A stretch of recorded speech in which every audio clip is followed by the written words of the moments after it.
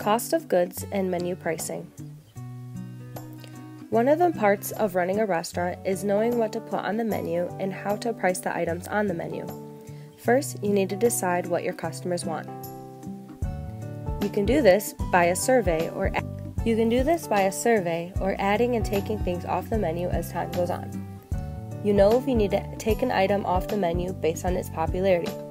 For example, if the item is hardly ever ordered or the customer doesn't like it, this tells you that you should probably take it off the menu. You know if you need to add an item based on customer feedback, like many customers asking you if you have it on the menu, or by having a survey and customers suggesting to add something to the menu. Next, you need to decide how much to charge customers for an item. You can do this by calculating how much the ingredients cost to make the product and what you need to charge in order to make a profit.